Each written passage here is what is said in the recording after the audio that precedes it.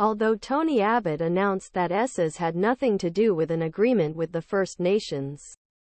Although the Prime Minister had previously supported Anthony released Arnavut, however, last year. Video from the oil concert in Sydney at midnight. Video showing that he was wearing T-shirt with the words, Sound, Treaty, Truth, appeared. The expression of Uluru from heart, in which Prime Minister constantly committed to full implementation, proposes a local voice to Parliament, an agreement with First Nations and a narrative of truth. Prime Minister Anthony Arbanese was caught in October last year wearing Sound, Real, Treaty T-shirt, Resim Daily Mail.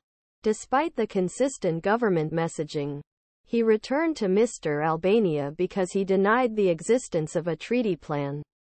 Abbott said in a statement on Monday, the first thing he won election was accept country and to fully repeat his devotion statement of Labour government.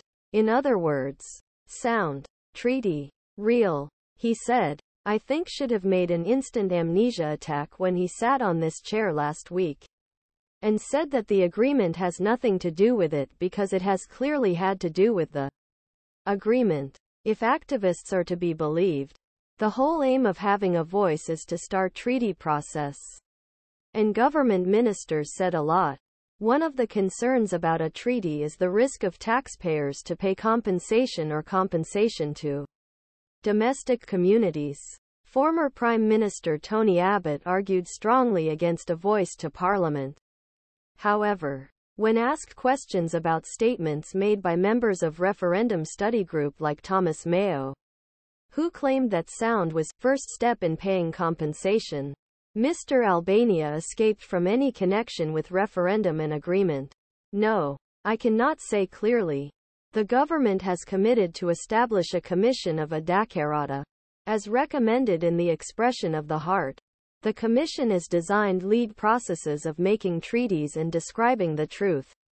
And Labour Party undertakes more than $8 million to establish a body as part of a $27 million commitment implement its declaration. Mr. Abbott claimed the domestic advisory organ became a vocal opponent and that Australia would see it was divided by the race or race.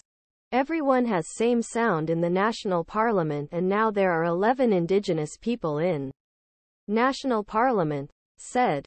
Let's keep a very good voice for these indigenous people and the national parliament as a single voice for all of us. Instead, he proposed domestic recognition in the constitution, which claimed that he pushed it for the Prime Minister. Mr. Abbott said that he was rolling olarak as a leader before he had opportunity to force constitutional recognition and said that coalition was side by Uluru statement after leaving.